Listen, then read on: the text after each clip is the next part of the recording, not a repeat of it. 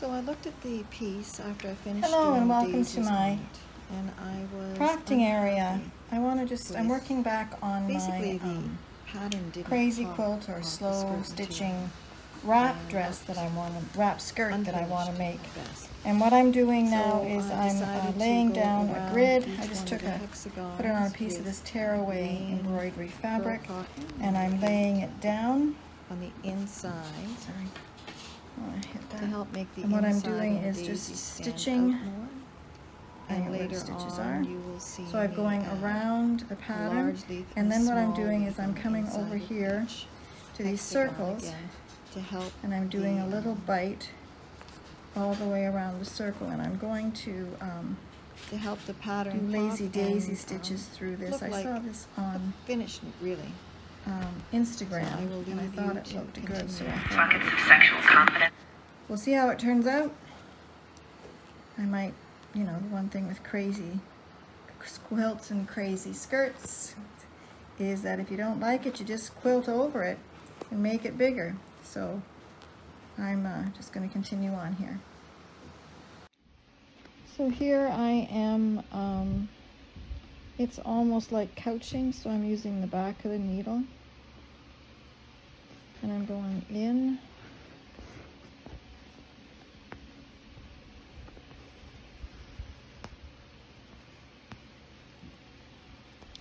and then untangling the threads.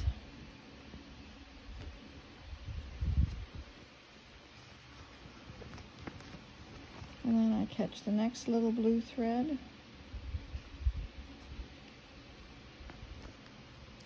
And sometimes I need the point just to get it under there.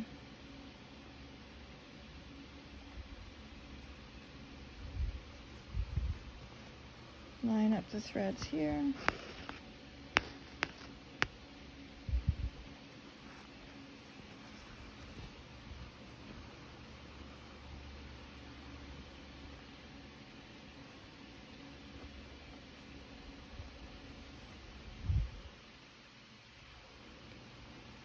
And sometimes it's just all about making sure the stitches all align themselves in the right order. Or the threads, pardon me, lie where they're supposed to lie.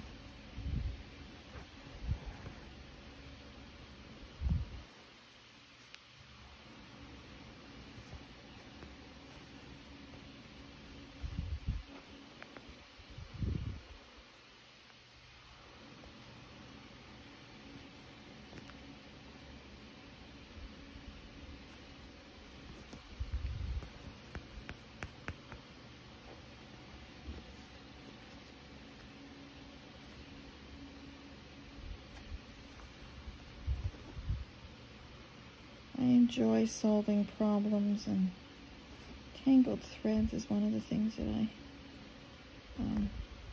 enjoy doing, quite frankly.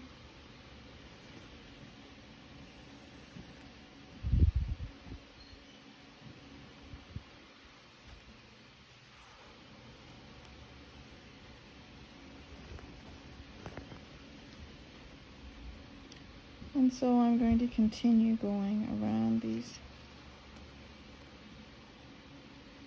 under these stitches to help the pattern stand out more. And then I will do the flowers.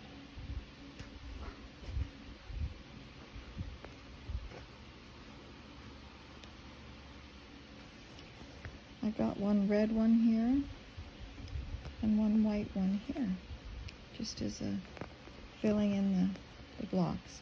So I'll finish doing this and then I'll get back to you.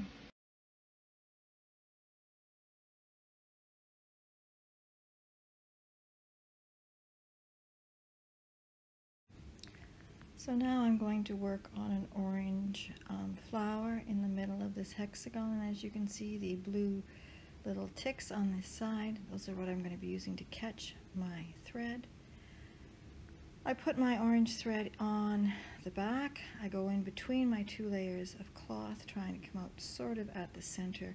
And this is because that knot is going to be, if it was in the center, it would be too much thread to go through if you got it caught. So now I'm going to try to find the center of this daisy. think I got it there. And now what I'm going to do is I'm going to come up and I'm just going to work on top of my fabric, catching each one of those blue slots there. And this is just it looks like a lazy daisy stitch flower, and it is. In theory, I think it's supposed to make it more even, but mine is not necessarily doing that. And on this one, I will come back. So you see I've gone in and I've come back down on the same stitch, and I'm going to cover that blue up with orange later on. And I'm going to come up just beside that first petal, and I'm going to do the same thing, and I'm going to go all the way around using the same technique. Under the blue stitch, down in the same spot. I'm using all 12, all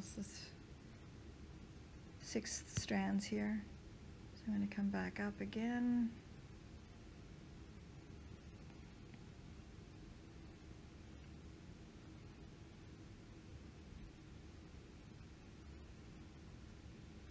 Catch it.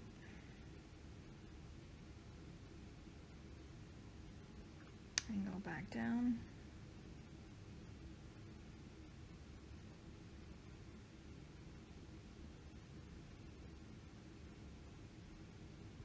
And continue doing that.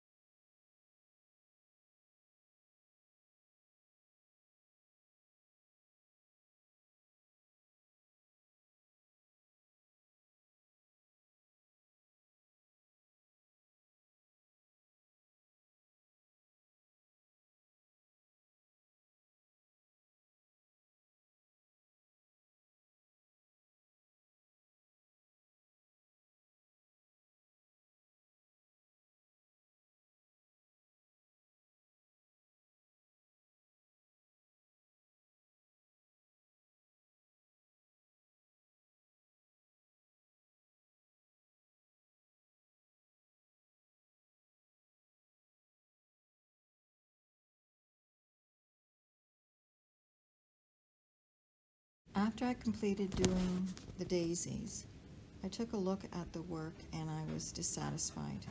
The hexagons looked bland and faded into the background fabrics.